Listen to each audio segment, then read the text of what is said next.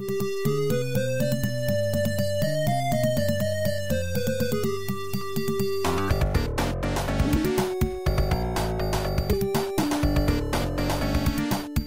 gang, it's your boy. And as you may have heard, Samuel Opoku, the alleged Toronto turd tosser, was granted bail on December 23rd. And I'm not at all surprised. Well, I was, briefly. But then I started looking into things further, and quickly lost that sense of naivety, and as a result, any remaining faith I may have had in my province's criminal justice system. But more on that later. First, let's check in with the most special of crime specialists, CP24's Steve Bryan, and the rest of the characters that comprise this rancid spectacle.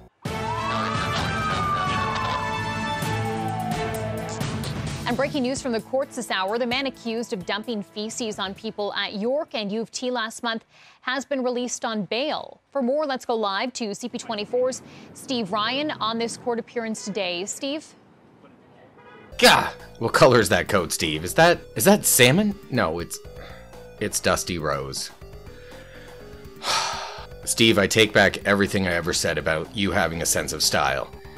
Bigby Lupo, you were right, man. How did I not see that? Chanel, this bail hearing started at around 2:15 this afternoon, I should say. Come on, Steve, get it right. And it just ended. Both the Crown and the defense made some pretty compelling submissions to the Justice of the Peace, but at the end of the day, the Justice of the Peace found that bail is not punishment. Well, I'm not at all surprised that she reached that conclusion, considering who this Justice of the Peace is, but we'll get to that.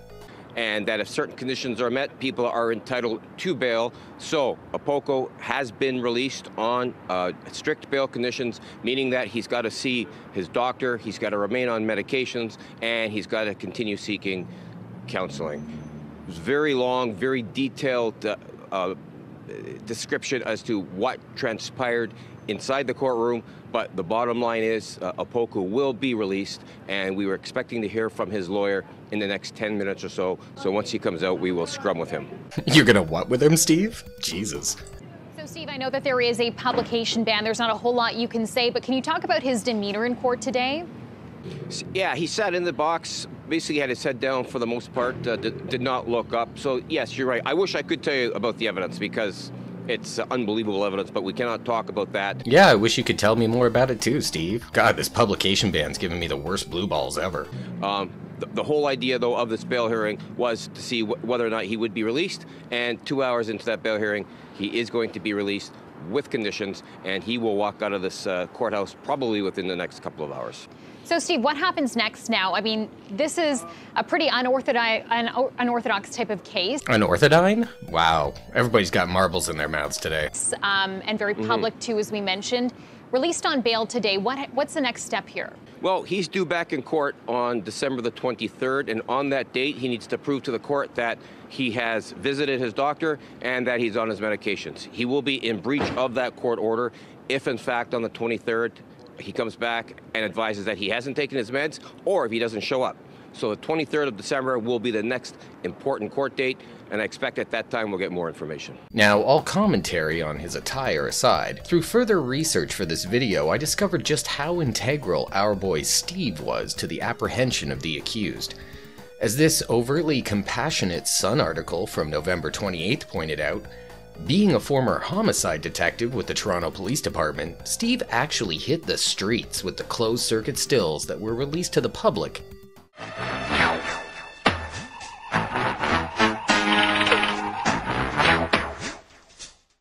and found the man who identified Opoku from the homeless shelter where he was later located and taken into custody. A minute ago, Steve briefly stated some of the conditions for his release, but the full conditions are as follows. $1,000 bail without a surety, that he not contact any of the victims, that he not possess weapons and not visit the locations of the attacks.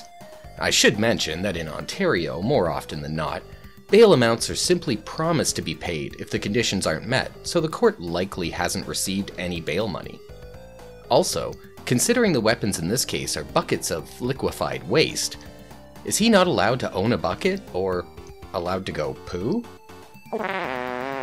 Seems a bit odd in this circumstance, especially for this justice of the peace to agree to, as we'll see later. Steve also indicated that he was ordered to return to mental health court on Monday, December 26, to prove he's taking any required medical treatments, which he did. And here's a brief clip of Mr. Weisz after that appearance. Obviously, it's constrained what I can, unfortunately, share. Yes, Jordan, we know you can't say a goddamn thing. But I can say the following. Mr. Opoku is doing very well. I think it's clear that he's certainly doing a lot better than he was a week, 2 weeks, 3 weeks ago. Oh, I'm sure he's doing so much better now that he's dumped all that feces on those unsuspecting Asians. Got it out of his system, one might say. Things are improving for him. Things are improving in terms of his mental condition. And hopefully everyone will be able to move on to the extent that that's possible.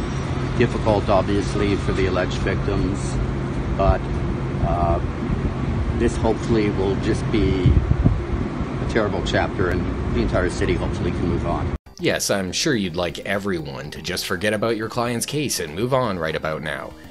But let's hear a little more from Mr. Weisz about how things went immediately after the bail hearing, with what I'm sure will be some hard-hitting questions from Steve. You made some pretty compelling arguments with regards to having your client released. Your thoughts on the whole process? Well, that was a bit of a softball. Well, the process actually shows that the judicial system works right, and that those accused of crimes, even crimes that are rightly considered to be repulsive, if they can put a plan together that is meaningful and comprehensive, that Today, Junior! establishes that there's no significant risk to the community, then the judge does the right thing, which is to release, because bail court isn't the court to decide penalties. So it sounds like everyone at this point is parroting the bail judge's words. Bail court is a court that determines prior to trial whether somebody can be released into the community, and that the community at the same time can be safe. And the courts and the Crowns and the defense counsel all work together in a very sober and reflective and careful and considered way. And we'll see why that's the way they do it in a bit. And we are very glad and relieved that the judge agreed with us today. Is the public protected? Man, with those softballs, Steve, what's up? Well, I can't say the public is protected, not because I don't think it. I think they are. Just the non-Asian portion of the population, I assume. But that's not my role. My role is to put together a plan that, in my view, is one that the public can be confident in, and I think I've done that today. So at this point, some lesser journalist asks Mr. Weisz if his client is fit to stand trial. Right. Well, let me just be clear that fitness is not a very onerous standard. Somebody can be fit to stand trial, which just means they understand in the most rudimentary way what's going on around them. It's not a high threshold.